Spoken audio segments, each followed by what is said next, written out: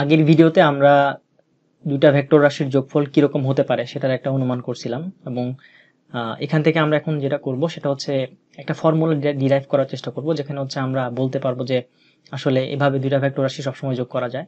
অর্থাৎ আমরা এখানে একটা ফর্মুলা ডিরাইভ করব। এই ফর্মুলার নাম হচ্ছে তোমার ট্রায়াঙ্গেল ল অথবা ত্রিভুজ সূত্র বলা হয় বাংলায়, যেটাকে বাংলায় বলা হয় হচ্ছে ত্রিভুজ সূত্র। তো ট্রায়াঙ্গেল ল কি বলে এটার ডেসক্রিপশন আমি দেব না, আমি হচ্ছে তোমাদেরকে বোঝানোর চেষ্টা করব যে এটা আসলে কি করে। আচ্ছা, প্রথমে খেয়াল করে দেখো, এখানে P1, এখানে P2, P3 তিনটা পয়েন্ট দেওয়া আছে এই চিত্রটাতে, এবং এই A vector, B vector, R vector, এই তিনটা ভেক্টর মিলে এখানে একটা ত্রিভুজ তৈরি করছে। তো এটা যেটা করে যে আমরা আগের ভিডিও থেকেই দেখছিলাম যে আমি P1 থেকে P2 হয়ে P3 যাওয়া, এটা যেমন হচ্ছে তোমার P1 থেকে একরকম P3 তে যাওয়া, একইভাবে আমি P1 থেকে সরাসরি P3 তে গেলে হচ্ছে কি এদের সমতুল্য পরিমাণে সরণ হয়, A এবং B এর সমতুল্য যোগফলের সমতুল্য পরিমাণে সরণ হয়।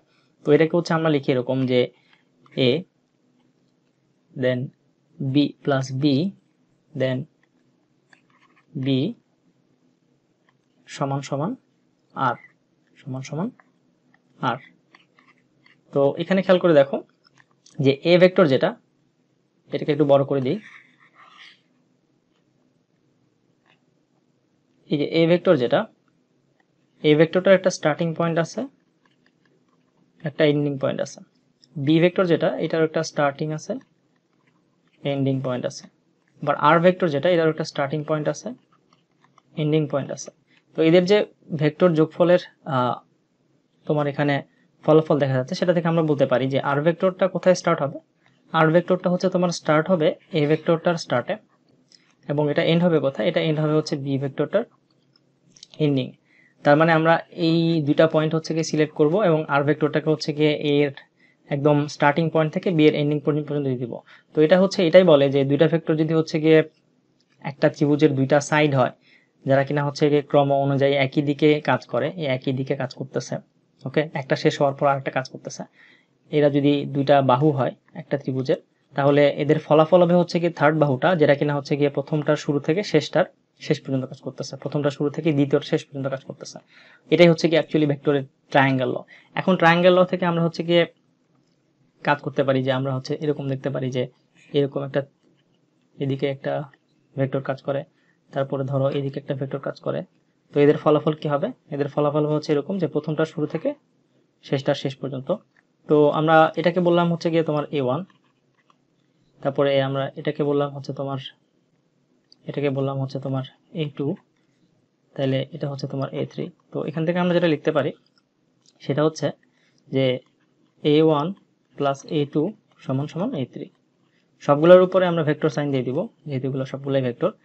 আবার আমরা যদি এখানে আরেকটা ভেক্টর যোগ করে দিই, তাহলে আমি এবার এখানে এই দুইটা বাহু দেখব। এই দুইটা বাহু হচ্ছে যদি কোনো ত্রিভুজের দুইটা বাহু হয়, তাহলে থার্ড বাহু যেটা, সেটা আমরা কমপ্লিট করব। সেই থার্ড বাহুটা হবে তোমার এটা।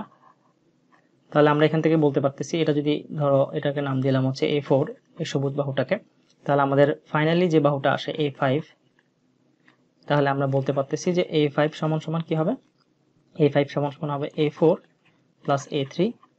আর আমরা এখানে A3 সমান সমান কি লিখতে পারি, A1 plus A2 plus A4। ওকে, সো A5 কে অ্যাকচুয়ালি আমরা কি দিয়ে রিপ্রেজেন্ট করতে পারতেছি, A1 A2 A4। এভাবে হচ্ছে আমরা যদি দেখি যে এটা অ্যাকচুয়ালি একটা বহুভুজ আকারে কাজ করতেছে, যে একটা বাহু, দুইটা বাহু, তিনটা বাহু, চারটা বাহু। ওকে, সো এখানে চারটা বাহু হচ্ছে তোমার আছে, এবং এর মধ্যে A1 A2 A3 এদের হচ্ছে ক্রম একই দিকে, শুরু শেষ শুরু শেষ শুরু শেষ, এবং শেষ যে বাহুটা A5, এটা হচ্ছে প্রথমটার শুরু থেকে একদম শেষটার শেষ পর্যন্ত। তো এইভাবে হচ্ছে গিয়ে আমরা এই একটা বহুভুজের ক্ষেত্রেও আমরা তিনটা ভেক্টরের দেখতেছি ফলাফল হচ্ছে তোমার বহুভুজের শেষ বাহুটা একদম প্রথমটা শুরু থেকে শেষটা পর্যন্ত। এটাকে বলা হয়, অনেকে এটাকে আলাদা একটা সূত্র বলে, যেটা কিনা বলা হচ্ছে বহুভুজের সূত্র বা পলিগন ল। আমরা এটাকে আলাদা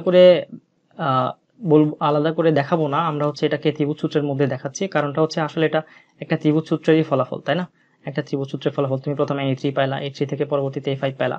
ওকে, সো এটাই হচ্ছে কি ত্রিভুজ সূত্র। আমরা তো ত্রিভুজ সূত্রের মাধ্যমে আসলে গ্রাফিক্যাল রিপ্রেজেন্টেশন গুলো পাচ্ছি। আমরা এখনো কিন্তু হচ্ছে তোমার এভাবে তোমার যদি দুইটা ভেক্টর থাকে যে এদিকে 7 নিউটন, তারপরে তোমার এদিকে হচ্ছে 8 নিউটন, এদের ফলাফল কি হবে?